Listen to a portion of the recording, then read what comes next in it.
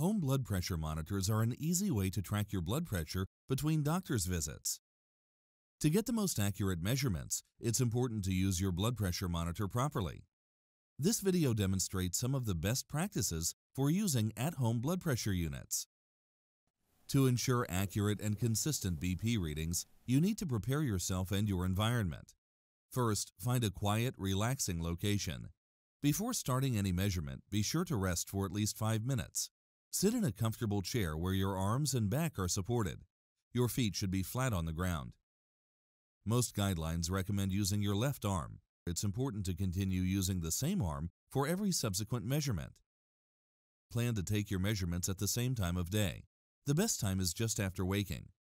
Repeating this process before every measurement will ensure your readings from day to day are comparable. Avoid placing the cuff over clothing. If you have loose sleeves, you may roll them up.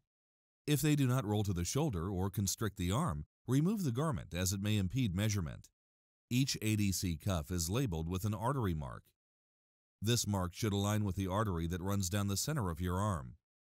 The cuff should be just tight enough that you can fit 2 fingers under the edge.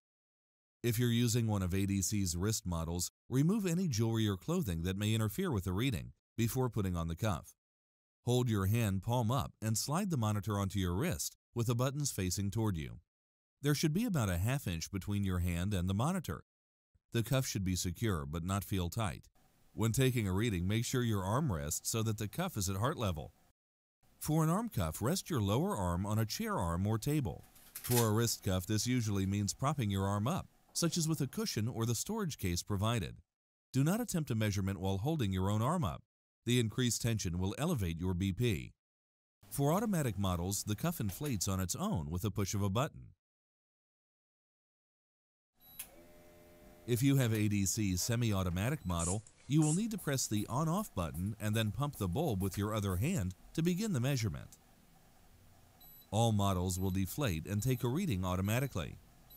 While the measurement takes place, avoid talking, eating, drinking, or any sudden movements.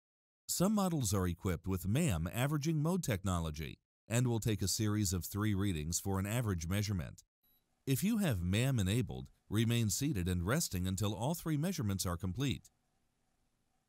You should keep a record so you and your doctor can track your readings over time. This can be done with a booklet included with your monitor or a simple notebook.